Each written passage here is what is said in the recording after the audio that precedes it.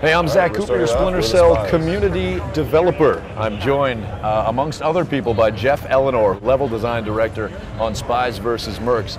Jeff, we are playing Spies versus Mercs Blacklist, and what that is exactly is 4 versus 4. We know that much. Can you maybe give us some details as to how this differs from the Spies versus Mercs Classic, which we've previously shown off? All right, well, this is Blacklist Edition. So for starters, we got more people in the game. We're playing 4 people versus 4 people. And in Blacklist mode, it is really about the different relationships between the presets and the classes and the different loadouts that you can have and carry into the game. It tends to be a little faster paced with more people as well. All right, so now how does it work exactly in terms of the general approach to Spies versus Mercs? I mean, you know, we've got Spies in third-person perspective, we've got Mercs in first-person, but what does that exactly mean for the player experience? Obviously, they're very, very different. So as a mercenary, you're searching the environment. Well, I'm going to die here. Your job is to use what you're good at, which is shooting and you know, sort of the insane damage that you can provide. As a spy, you have the third-person experience, so you can see the environment and use it to your advantage. Now we're looking at your screen right now. You're in the respawn screen. As you can see, you're about to come back to life. I'm coming back in to try to keep my buddy, the hacker, alive, and yeah, and that would be me. Over. I just bit the dust. You failed me, Zach. So, what is your preset loadout? Who have you chosen, and what's that all about? Right now, I'm playing as the Predator, which means I have the ability to temporarily cloak and become invisible, which is useful because I want these guys to not see me as I move way over here. But now you're not obviously completely invisible when you've got your digital ghillie suit intact. That's correct. What are the weaknesses when you do use that? Well, the digital ghillie suit lets me become largely invisible for a short period of time, and also if enemies have the disruptor power or anything that affects my electrical abilities at all, they'll be able to make me visible. Okay, now we just saw you just initiated the hack. What are the general philosophies or good quality strategies that you should stick to when you are specifically the hacker? Uh-oh. As the hacker, my main thing is I don't want to go near the enemy. Oh boy! You know, I only want to engage when absolutely necessary, and my role is to stay alive inside the zone. So now, when you are on the Spies team, you've initiated a hack. So when they spot me, like right there, I'm gonna try and get out of dodge. Whereas I've EMP'd these. I almost took out both of them. I threw an EMP, which disables all electrical equipment, and then I had the opportunity to try and take them both out, but I was unable to. Right now they're up above execute. me. I'm using my sonar goggles to kind of know where they are. There's a third Merc coming in, so somebody just saw me. So I realize now that this isn't going to be quite as easy as I had hoped as far as concentrating on the game while interviewing you, Jeff Eleanor, level design director. But I am going to drop down and kill this Merc right here, which you can't see because we're watching Jeff's screen. So what we're doing right now is we're trying to support the hacker. And you indeed are the hacker still, Jeff. And you can see at the top of the screen that we are at 88%, upwards at 90.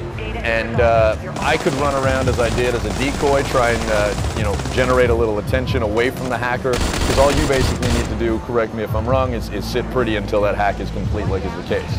Exactly. At this point, you know, we got close for a minute there, and Merc got close to me and spotted me. But basically, what I'm doing is not being where he expects me to be. I'm going to take this guy out using the death from above. And death from above is really one of the hallmarks of the Spy's strength. If a Merc walks directly underneath you, you can drop down on him and kill him exactly the same way you can in the single-player game. As I was just able to do, and now I'm going to initiate a hack. All right, so where are we exactly? What is this level? What's it all about? And talk to us about some of its features.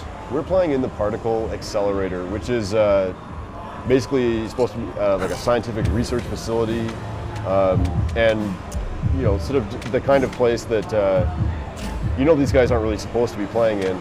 It's a really unique location, sort of modeled after and inspired by sort of scientific particle colliders that exist in the real world today. And, excuse me while I hide.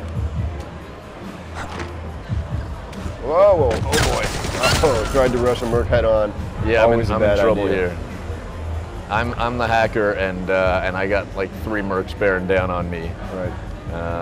So talk to us about what we're seeing there in your respawn screen. In the respawn camera, on the spy team, I can switch between my teammates and see what they're doing. Oh boy! Oh boy! So for example, I can see that you as the hacker are failing me. And now there's going to be that brief window of 14 seconds for the spies to restart the hack. But there's a lot of Mercs in that area. And it is worth noting that that's basically the exact same amount of time to respawn. So now that you can see directly affects the kind of core philosophies in terms of Spies versus Mercs, where I'm try and move around these guys. You know, it's not stealth advantage. It's not necessarily about getting kills. It's about completing the objective and really just staying alive.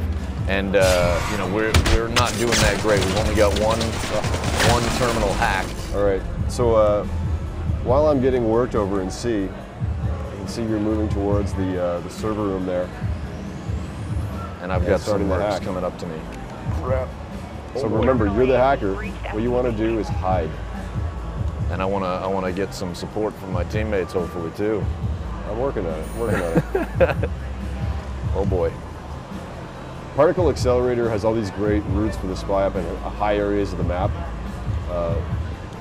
So the spies can really get around quickly and utilize their advantage, which is climbing and stealth, to be in unexpected places. I can see they might be close to you there. Okay. One of them's figured out where I am. Yeah, I'm seeing this with the silhouettes. Thankfully, you know, as the hacker, they're going away from my situation. I'm going to tag these guys. I got taken out by a proxy mine. You're right. doing great. 30 seconds. You've got 30 seconds.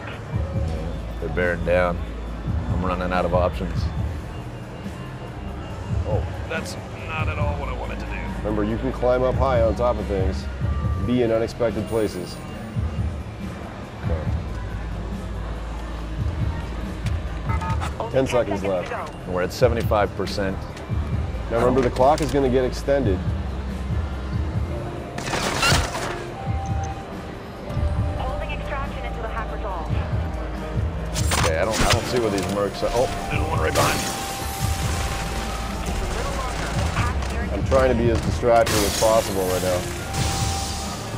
Okay, we're all in the same spot. This is good. We're at 99%. Boom. That's round 1. All right, so we'll delve into how the gameplay changes in first-person perspective when we take on the role of the Mercs in part 2 of this Spies vs. Mercs Blacklist feature from San Diego Comic-Con.